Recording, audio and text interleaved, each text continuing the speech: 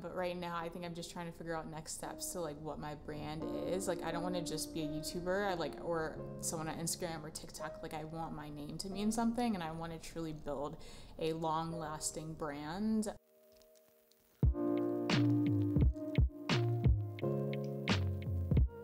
Good morning. So first I start off by brushing my teeth. I've been using Hey Humans toothpaste, which comes in an aluminum tube, which you can easily recycle. I've also tried tooth tabs as well, but I've been really liking the Hey Humans toothpaste because you can get it with fluoride. Then I will head into the kitchen and get a glass of water. Now, if you're interested in a makeup routine, I will show that in another video. I always like to start my day off with a glass of water, and once I fill up my glass, I will head over to get some vitamins. By Megafood. Megafood is a really great company. They use high quality ingredients. I use their Women's One Daily, their blood builder, which is good for someone like me who always has low iron, their vitamin D3. My vitamin D has been very low. I also use their turmeric supplements that help with inflammation, and I have a code for you guys if you're interested. I really believe in the brand and the products, and I've worked with them in the past. This video is not sponsored, but I just wanted to show you what my actual morning routine is like. Then I will go ahead and start to unload the dishwasher or clean up from the day before if I haven't already. And I like to make matchas in the morning. Now, because I don't have any milk in the fridge, I'm gonna go ahead and make my own with my Almond Cow. And again, if you're interested in a discount code for this Almond Cow, I will link that down below as well as on the screen. Again, don't buy anything you don't need, but if you are interested in purchasing any of these items and have a code, I definitely want to share with you guys so you can get that discount.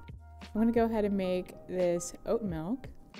Well, what's really cool about this is that you're saving a ton of money because you're not buying store-bought milk, and you're saving on a ton of waste as well. And you can also upcycle the pulp to make things like cookies or granola, which is really cool. And this is just a great way to know exactly what's in your milk instead of the store-bought milks, because if you ever notice, if you look at the ingredients of the store-bought milks, it's not just almonds or water. There's other things that go into it. So I like how you can make your own. You know exactly what's going into your milk, and it should last you about 5 to 7 days, give or take.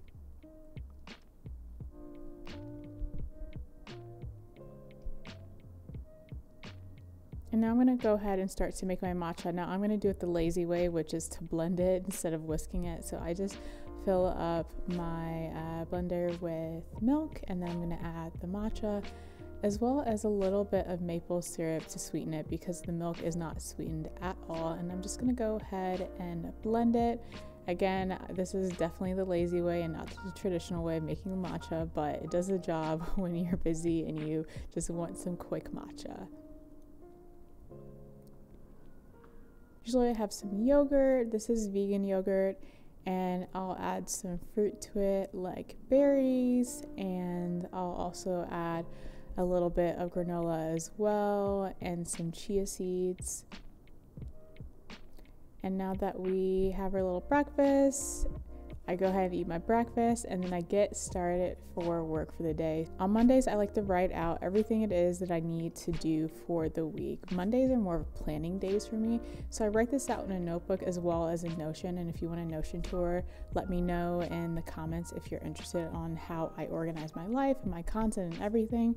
And so I'll just start looking through emails, and Mondays again are just the day to kind of go over everything, look at analytics, play some music while we're at it, and I just kind of get in the groove of things, and that's how I start my day, and I'm just planning out everything for the week.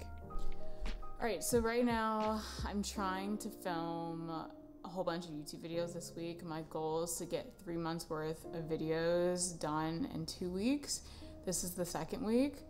Definitely very difficult, but mainly the reason I'm trying to do it is because I want to focus more on building out TikTok, which I don't know, I feel like I'm too old for TikTok, but brands are interested in it, so I'm trying to build out my TikTok, but I feel like I can't focus on building out TikTok and posting to TikTok 3 times a day if I'm like doing YouTube videos, which take a very, very long time to film. And also I'm like not gonna have my manager anymore, and I decided to like take on my projects myself because it makes more sense from a financial standpoint right now. But I think I'm just trying to figure out, you know, what next steps are, and like, because I feel like there's so many different platforms. There's YouTube, Instagram, TikTok, and all these different things. So I am trying to like use YouTube as like the main platform, and then take pieces of content from YouTube videos and make it into other pieces of content for Instagram and TikTok. Do you want to get these YouTube videos like up and edited and scheduled? I hired an editor. We'll see if like I don't know, we'll see how much that helps, because I'm just also weighing numbers as well. Like spending, you know, spending like $200 to edit a YouTube video is like a lot, considering that YouTube video may not be making money. Like, yes, there's ad revenue, but it takes a lot of views to make ad revenue.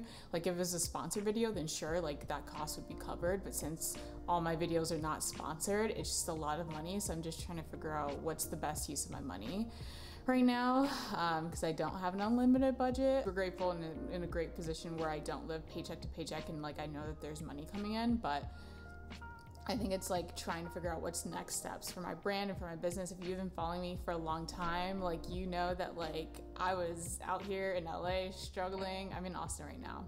And you saw me in my tiny little LA apartment, and now we're in our, you know, big Austin apartment, living the best life. I've come a very long way, and I'm super grateful that all of you guys are here. I know when I started my YouTube channel, this was a little over a year ago, I think. Yeah, has it been a year? When did I start it? Was it last year? Yeah, and I like rented an Airbnb. Was it last year? 2 years ago. I think last year. I think it was you. Rented an Airbnb and shot for like 14 videos in 2 days because I really wanted to get this YouTube up. So I'm so happy that there's over 10,000 of you, which is crazy. And I really appreciate all of your support and all your comments. It really means a lot. But right now, I think I'm just trying to figure out next steps to like what my brand is. Like, I don't want to just be a YouTuber, or someone on Instagram or TikTok. Like, I want my name to mean something, and I want to truly build a long-lasting brand. And yeah, those are things I'm kind of like, you know, going on in my life / head right now. So we'll see.